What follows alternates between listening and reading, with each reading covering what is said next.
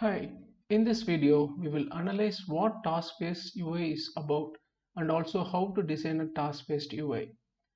Task-based UI is all about designing UI based on the user intent. But what is an user intent? User intent is the action that an user wants to do in business perspective. This will be clear with an example. This is an employee management portal that is used to manage employee records. If you notice closely, this UI is nothing but an interface to a database table, as what this UI provides is effectively all CRUD operations to that employee table. So this type of UI is called as CRUD based UI. Now to convert to task based UI, we need to identify the user intent.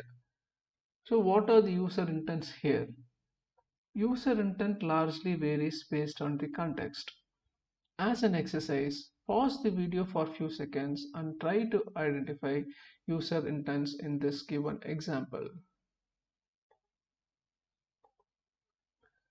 I can see three user intents in this UI.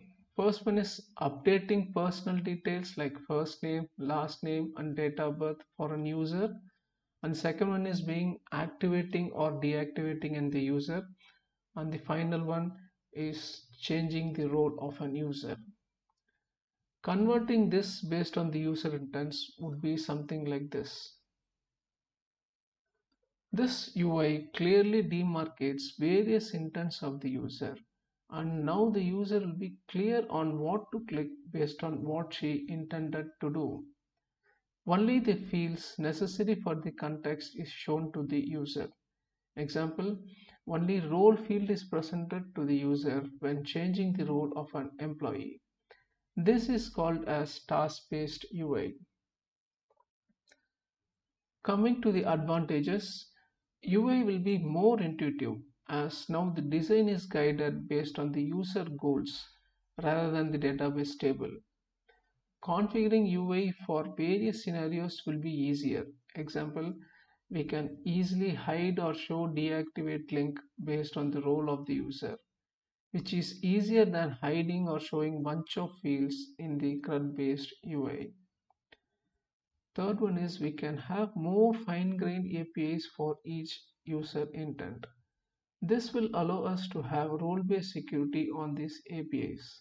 Example, we can configure deactivate API to be invoked only by super admins, etc. Implementing this role-based security for a CRUD-based API will be cumbersome as it will require multiple if-else statements based on what the field is being updated. Hope this served you as a starting point to explore more about task-based UI and the technical possibilities it offers. Thank you for watching the video.